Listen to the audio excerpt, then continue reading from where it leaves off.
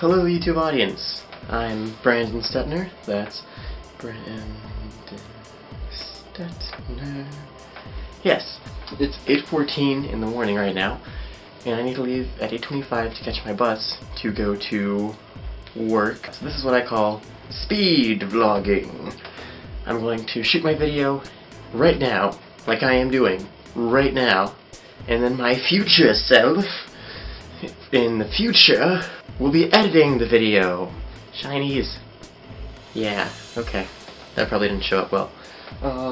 America. That's a really boring topic. Alright, I've got 5 minutes left. Crap, 4 minutes left. I actually really need to hurry. But so, I mentioned I would talk about the difference between techno music and elephants. So today, I'm going to talk about why it's acceptable to say buttload and crapload, but not butt crap. I'm dropping out of school and becoming a dancer. Thank you. Hold on, let me put down the robot. I really need to go. Hopefully this works out. Yeah, so it's 4 o'clock, right? Actually, it's 5 o'clock right now. That whole editing thing in the morning and that whole shooting in the morning and editing later thing didn't really work. That is because you suck. And you've always sucked, Mr. Stetner, and because no one's ever loved you because you suck. And no one will. Those are my glasses. A broken chocolate man. It's actually a chocolate Oscar or Grammy, I'm not sure which. But that's a person's head. You can have that head. Oh, thank you. You're welcome. Is this a boot? Wait, no, it's not a boot. It's a raccoon head. Or a raccoon butt. It's a hat. Oh. What's that fancy contraption you've got? Oh, this is a comb, and it's a butterfly comb because knives are kind of used for stabbing people, and that's not okay in college. Could you comb my hair with that? You're wearing a hat, Mr. Stetner. Could you comb my hat with that? It's my hat, Mr. Stetner. Could you comb your hat with that? I could, but I'm not going to. Oh. Be surprised what a man can do with a pipe in his time of need. They're difficult to breathe through because they're not supposed to be breathed through. I see. I don't smoke. Well, that's good. Because otherwise, you would have cancer, and AIDS, and HIV, and multiple sclerosis. You see that one coming? Why don't you introduce yourself? I have many names, Mr. iPhone, but you may call me Tim. His name's Owen. People call me Father Time, though. They do call him that, because he is the father of time. I might Photoshop a beard on for this shot. That would be like pretty. right now. Like I'm probably poking your beard right now. It'd be pretty hardcore. Wait, Photoshop? Well, After Effects. I was gonna say. It doesn't I make could sense. Photoshop it, but that wouldn't accomplish much. Have you seen a cat maul a squirrel? It's like... Or rabbit, actually, sorry, it's a rabbit. You've seen a cat maul a rabbit, it's just... What's that facial expression? It's actually kind of cool to watch. Oh. It's brutal and terrifying, but only if you put yourself in the rabbit's shoes. Rabbits don't have shoes. I crown you, Sir Hat Man. I think it's on backwards. It's okay. It is on backwards. Because you are the Hat Man. Ski ba da ba da ba. Ba da ba da ba. Ski ba da ba da ba. Ba da ba da ba. You brought me here for a reason, Mr. Stetner. Yes. And that is, of course, talk about the difference between, what, techno and butt craps? For the time being, we will be talking about the difference between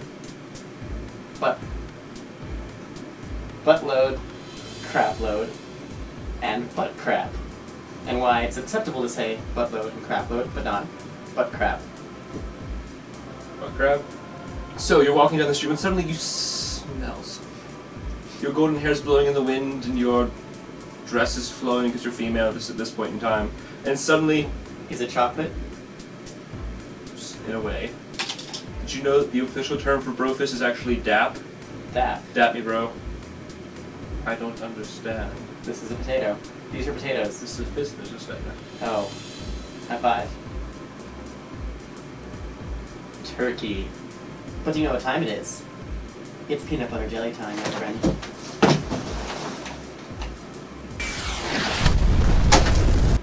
Never say that again. We were told, Yeah, we were told. We're not the right term for a male with brown hair. Bruno. Evil, horrible staple removers. Have you ever used one of those? They were actually developed in 1473 during the Spanish Inquisition. What if they made like a giant, huge staple remover and used it as like a war machine? Personally, I would be freaking terrified of that thing. Which nation uses staples as a weapon? The United Staples of America. Wait, what? Nothing. What? I didn't say anything. What? Socialist Republic, United Soviet Staple. Indeed. And they're actually working on the giant staple remover of doom, which will crush your skull and everything else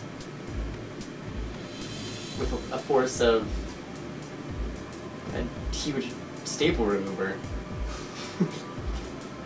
Staple remover will crush your skull with the force of a huge staple remover.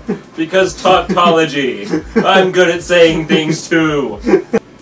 Well, it will. You can't But say it's like saying it'll shoot you with the force of a gun will shoot you with the force of a gun shooting you.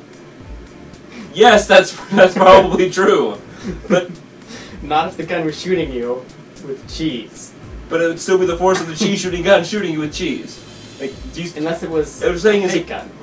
Then it'd be a fake gun the force of a fake gun shooting you with cheese. So no matter what, it's correct, but you're dumb. Are you drunk, Mr. Stetner? I have Mickey Puffy cheese crackers. Only a drunk person would think that's a good idea to name something. You're probably drunk. I must be. This is us signing out. So I'm walking to my bus right now, and it's ridiculously foggy outside. Like, oh my goodness, foggy. Could you see anything? I couldn't see anything.